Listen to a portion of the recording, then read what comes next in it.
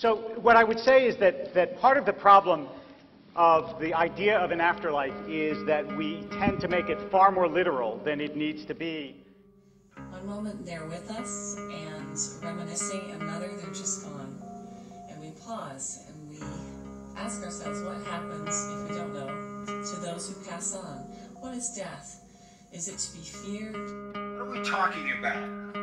What is it we want people saved from? That is the compelling question.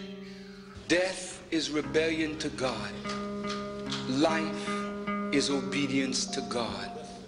When I told you you can live as long as you want, in truth, you want to live.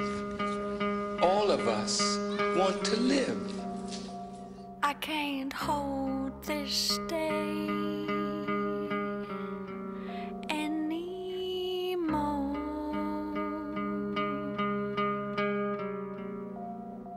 Understand me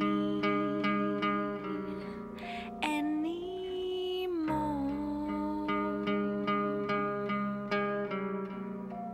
To tread this fantasy openly, what have I done? Oh, this uncertainty.